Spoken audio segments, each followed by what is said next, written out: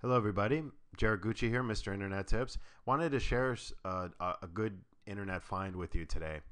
It's a software called Wax, and what Wax is it's an open source video and photograph editing software, and you can find that at debugmode.com/wax.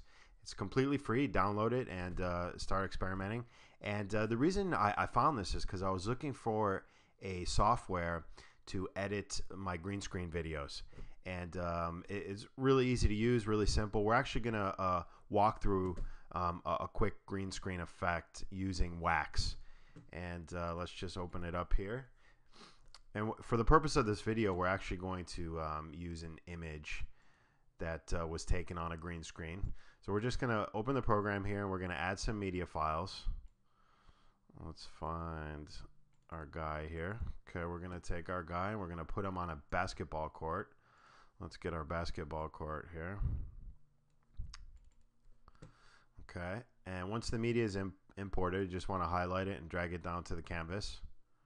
We're just going to stretch those out a bit. And then we want to add the chroma plugin. So we're going to go to View, Video Plugins, and then the chroma key. We just want to click on that and then drag it down to our guy, because that is the image with the green screen. And we want to use the color dropper and actually select, because this works with any solid color background, but we actually want to select the green color exactly. So we'll just click on that and you can see a lot of the green disappeared.